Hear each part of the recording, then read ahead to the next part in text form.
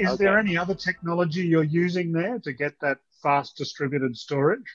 Yes, the distributed storage, is a very interesting topic and hot topic nowadays. A lot of cloud is using distributed storage as its Mm. storage pool, right? That can make a very high demand on this storage. Why? Because some customers, right, when they are building this storage pool, right, they have different departments, have different needs. There's different processes, right?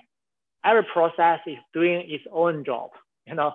And after the first Mm. job, for example, the first thing is do the data collection, right? Making the earthquake simulation and collecting the data, right? Second process, then it's doing the HPC, the data computing, and the data will increase 20 times, right? And then to the third one is the data analyst, right? So each process, you need to make a copy. You need copy from one storage to another one, right? So after the field process, there are 3 or 4 copies of the same data, across in the process.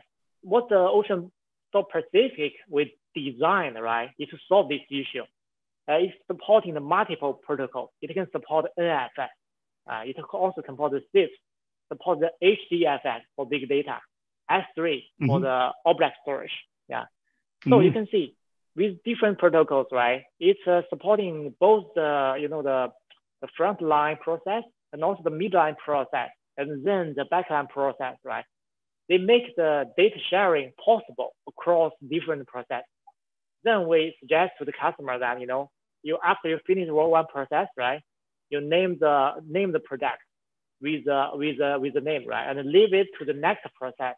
The next process will start immediately from this job, right? They don't need to copy the data, moving the data, right? They just use it directly. So after finish, they Mm. rename the product to the next process. So this will solve the data, duplication issues, right? And also data sharing issues. Yeah. So this is a very, we think it's a very innovation point to the customers. Yeah.